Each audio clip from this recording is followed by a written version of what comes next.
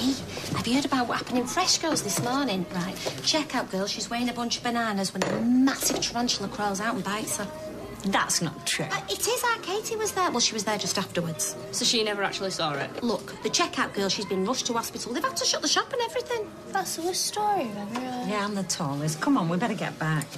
Right, girls, you've got all your outfits ready for tonight? Are you going somewhere nice? Actually, Sean, I'm having second thoughts. I might just stay in tonight and watch the telly. Why? Well, no reason. It's just I want to snuggle up and stretch my legs out. New sofa. No, it's not that. I'm sorry, Sally, but I'm not coming second to a sofa. Second? Tim's second. You're way back in the queue. Me and Sophie still up for it. Oh, great. So am I. Great. Christmas night out, is it? Nah, this is just something to, get the season going. Hey, have you heard about Fresh Girls? I've just been telling them and they won't believe me. Yeah, this woman I work for was in there. 2 tarantulas escaped from a box of bananas, apparently. One of them bit a pensioner. The other one's still on the loose. I wonder how far they can walk. There's only 3 more units. What time shall I knock on for you, Mads? No, I don't mind, honestly. No. All right, I'll see you later. And don't worry about Sean. He's a big boy. He can take it. Okay, bye.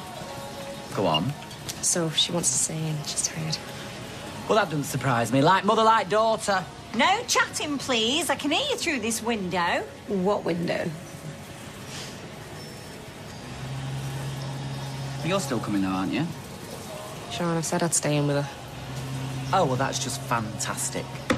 What's the matter with you people? We make all these plans and then one by one you pull out. Some of us were looking forward to it. Some of us had our outfits planned. Some of us had a feeling, to quote a certain recent hit, that tonight was going to be a good night. But oh no, no one cares about that because you've all got somebody to go home to. Well, why don't you spare a thought for the rest of us, eh?